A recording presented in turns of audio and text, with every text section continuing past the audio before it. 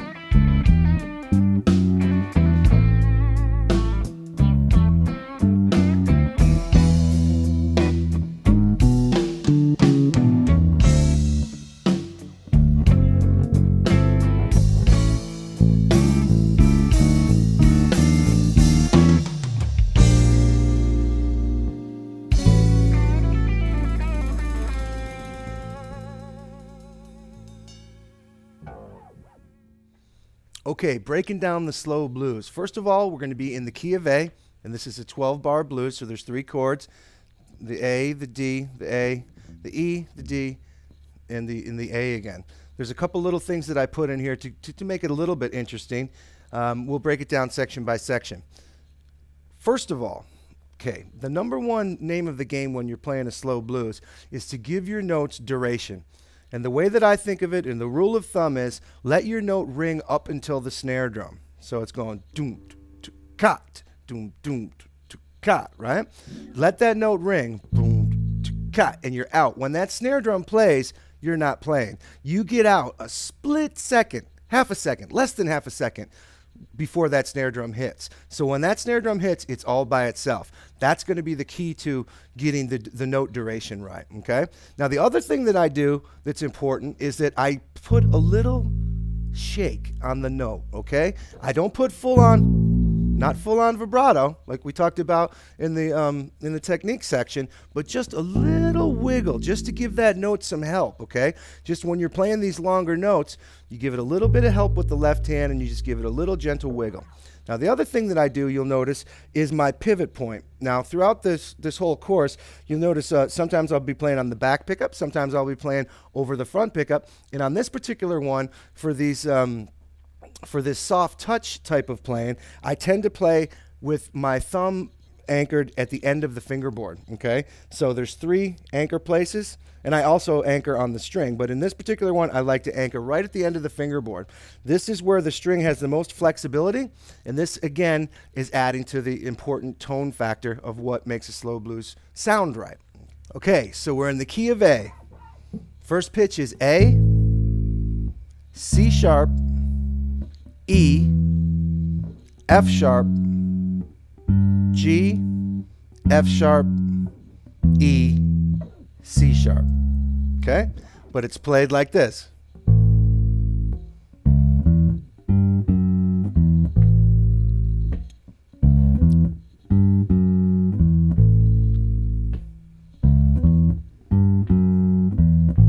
Okay, that's the feel. Okay? Now, in this particular progression, it goes from the 1 to a quick 4, which is D. Okay, so the first set of maneuvers is directly to the D, and then back to the A. Now the pitches over the 4 chord, or the D, are D, F sharp, A, B, C natural, B, A, F sharp, D. Okay?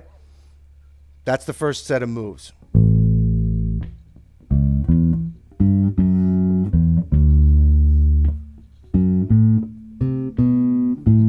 Directly back to the 1.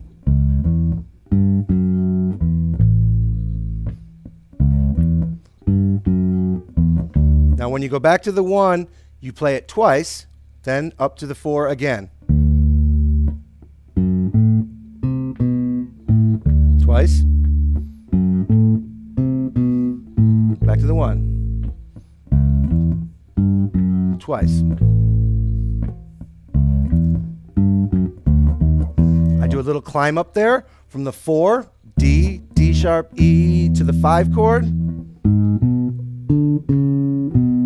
Pitches in this shape are going to be E, G sharp, B natural, C sharp, D natural.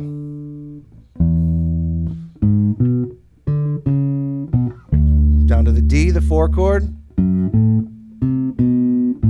And now starts the turnaround section. Turnaround section does a little climb up from the 1 chord to the 4.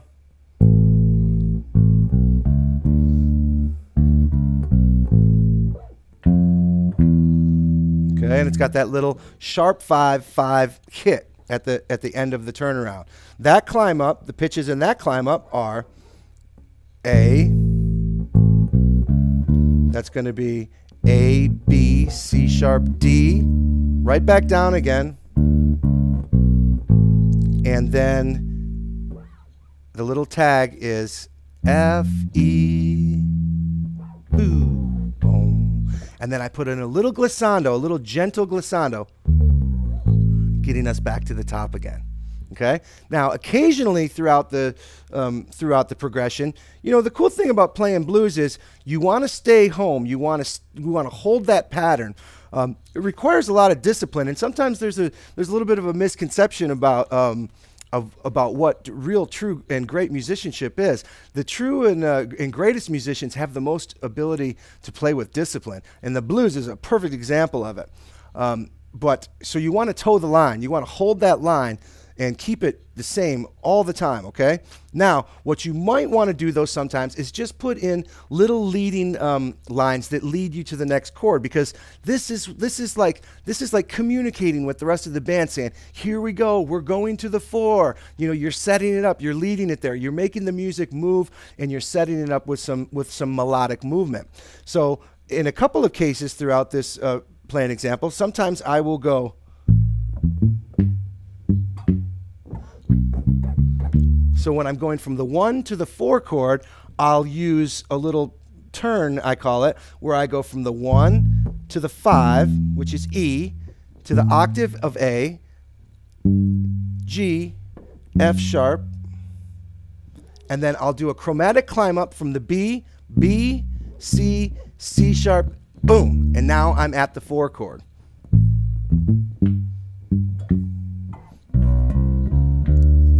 Okay? And that's pretty much all there is. Now, at the end of the song, I do a traditional blues ending, and it goes like this. I'm working off of the 1, and I'm kind of going back and forth and back and forth. I'm like pedaling off the 1 for the outro. I go.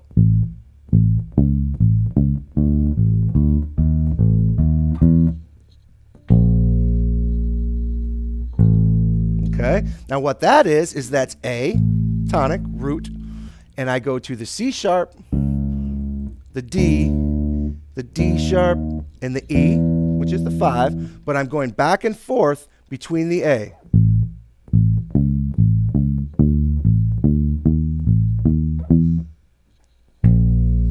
And then I rest on the B flat, a half step above tonic, and then resolve to the 1. This is a traditional slow blues ending. So there's all the elements, there's all the mechanics of what make a slow blues. Remembering to give your notes duration and to give them that little gentle wiggle, okay? Especially on the tonic, okay?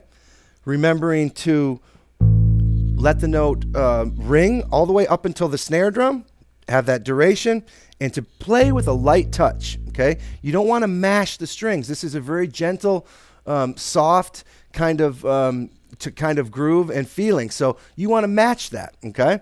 So there you have it, the slow blues.